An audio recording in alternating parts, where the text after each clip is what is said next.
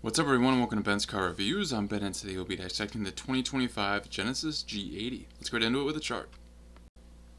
The G80 will be available to you in 5 different trims, and I hope you brought your wallet because the cheapest one is $57,000 and the most expensive is $77,000, so there is $20,000 separating these 5 trims, all at very high MSRPs, but you gotta get a lot for the money.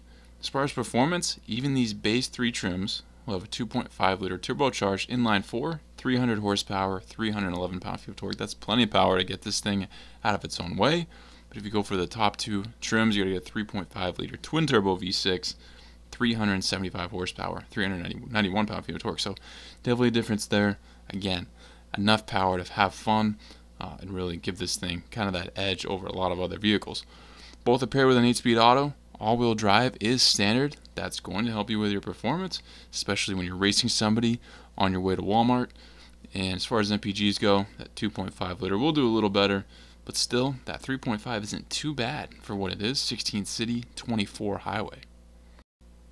Real quick guys, here are Ben's Car Reviews. There's no fluff and we'll keep it under 10 minutes. If that's something that's intriguing to you and you like this content as you watch, please like and subscribe and I'll keep growing the channel. Let's keep going. The Genesis G80 is one of those vehicles that if you see it, you're watching it go all the way by.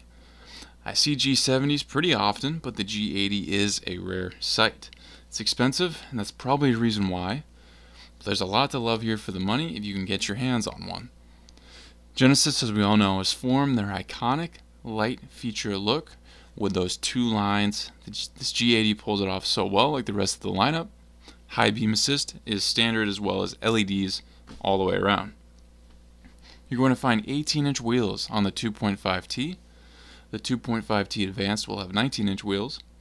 3.5T Advanced will have 19-inch Sport alloy wheels, and the Sport Prestige trims will have 20-inch Sport alloy wheels. So some diversity there in design and obviously size. All trims will have standard power folding ECM outside mirrors with Genesis logo puddle lamps, which is an awesome touch. Don't see that too often. The 2.5T will have a hands-free smart trunk with auto open. The rest will have a power hands-free smart trunk with auto open. The top 3 trims are going to have a sport appearance versus the other 2. The 3.5s will have the electronically controlled suspension with road preview technology, which uses the G80's front camera to read the road surface ahead and automatically adjust the suspension to help minimize wheel impact. Definitely wonder how well that actually works, especially if you're going pretty fast, how quickly that can actually react, but definitely a nice touch. The 3.5 Sport Prestige will have the electronic limited slip diff that will distribute the power to the rear wheels to optimize traction and responsiveness, and it will also have rear wheel steering. The available launch control optimizes torque and acceleration and minimizes wheel slip to give you a fun jump from the intersection stoplight. And I love the coinciding dash display that has the gauge that looks like Darth Vader's lightsabers, giving you your important information. The Sport Prestiges will have sport tuning and performance brakes. The G80 is a big vehicle. It will measure in at 196.7 inches long, 77.8 inches wide, and 57.7 inches tall. So this definitely takes up some room for a sedan. The G80 is in a 2024 IIHS top safety pick and has 5 stars with the National Highway Traffic Safety Administration, so there's some peace of mind for you as far as safety. As far as choosing a best bang for your buck, the choice is clear to me. First of all, the factor, in my opinion, that would draw optioning up is increased power, increased performance. And to do that in this lineup, it's an extra $12,000 right off the bat. And yes, that increased power is awesome and fun, but I don't think it's worth that price hike when the base power is pretty good too. Also, exterior-wise, all trims look as eye-catching as the next, really, and I think the 2.5T Advanced is the best bang for your buck. It's nearly $5,000 more than the base, but as you'll see in the next section going over the interior, you gain a lot over the base 2.5, and you gain most of the features available anyway. There are extra luxury bells and whistles and performance, of course, if you want to spend the money, but if you want the best way to get into a G80, the most cost-effective, I think that 2.5 Advanced is the call. Let's get into that interior now. Another Genesis, another stunning interior. They don't stop at a good-looking exterior, they blow it out of the water inside. I think this G80 is done with a lot of detail-oriented thinking and delivers an overall just fantastic look.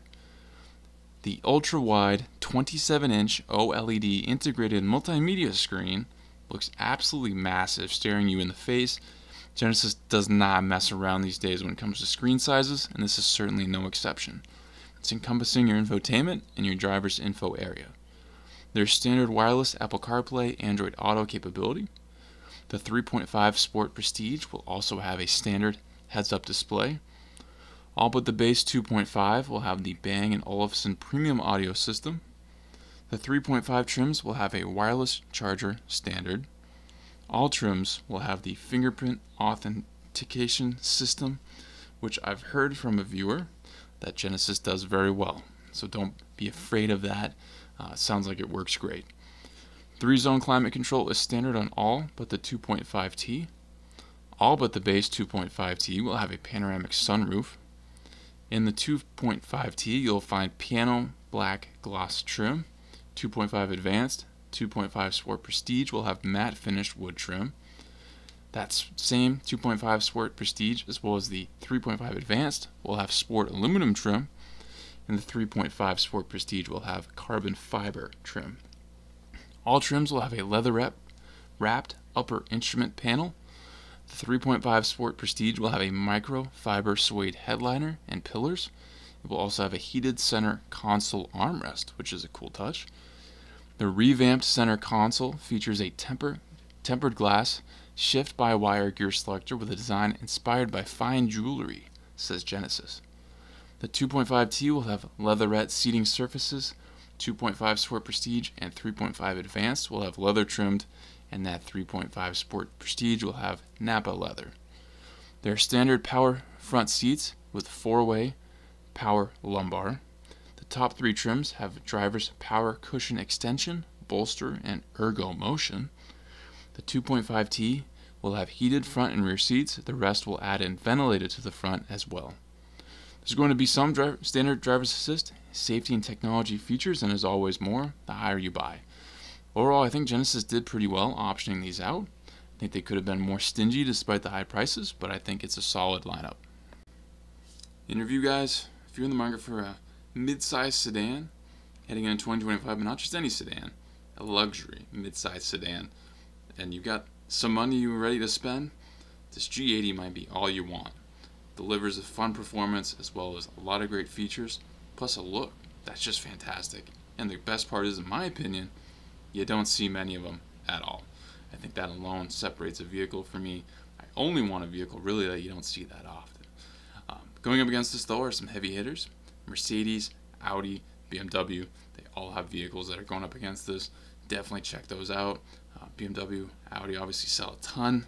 Not seeing Mercedes-Benz as much these days, I don't believe, but certainly worthy of checking that out, at least to compare prices. But if this Genesis is the way you want to go, I think you're making a great call. It's a ton of fun. I really wish I could have one. I've test drove a G70 before with the twin turbo V6, and it was a blast. Very responsive and a lot of fun. So I think this G80 is all that it looks to be. Yes, there's kind of a high MSRP no matter how you go, but I think the money's worth it in the end because you're going to get a phenomenal product. Hopefully this video laid things out in a clear way for you guys. Thank you for watching this Benz car review. Please subscribe if not already. If you have an idea for a future review, drop in the comments and I'll see what I can do. If you'd like to become a member of the channel, I have that option. Check that out and join if you'd like, and I'll catch you in the next Benz car review.